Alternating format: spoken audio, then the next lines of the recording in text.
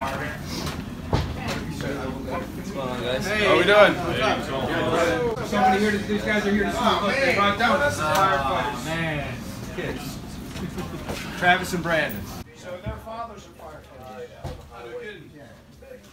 We're about Philadelphia firefighters, respectfully, best in the world. You can see they don't like the attention. They really are. So they're hiding. The donuts will get eaten. I promise the donuts will get eaten. So let's go do this thing and get out and put some smoke alarms in. perfect.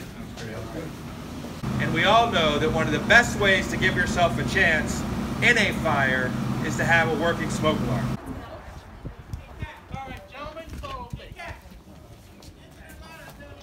For me, this will be a first actually checking the smoke detectors and fire alarms, so it should be interesting.